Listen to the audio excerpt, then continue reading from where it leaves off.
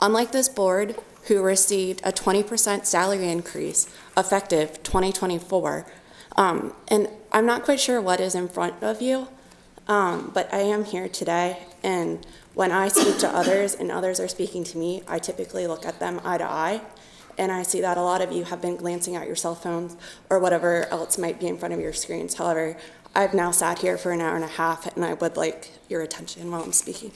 Thanks. So, unlike the board, who has received a 20% salary increase effective 2024, it is typical for citizens of Fairfax County to receive just a 3% pay increase year over year for those not seeking a title position change, if that. As we are all aware, the cost of living has soared since the beginning of COVID-19.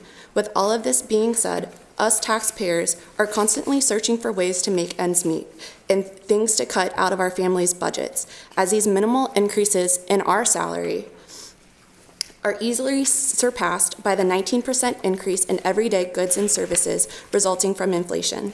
Examples of these cuts include delayed family planning, delayed home repairs, no longer eating out, no vacations, and canceling subscriptions, etc. Since 2019, I have witnessed a 20% increase in my home's equalization rate.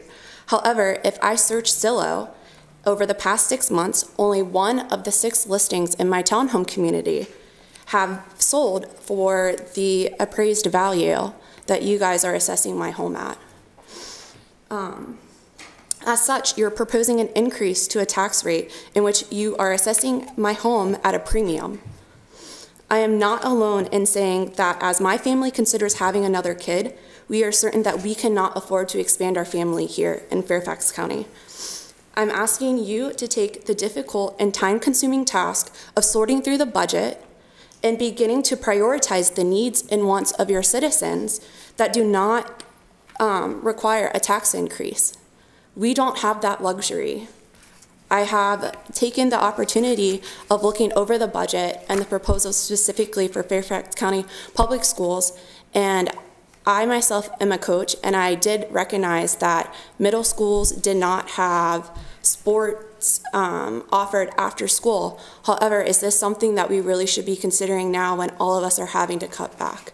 There are many institutions and facilities out there that are allowing students in the middle school ages to embark in these sports however they like. However, is that some cost that we need to take on now? Are there other things that you guys can All right, well, thank you for your time. Thank you very much.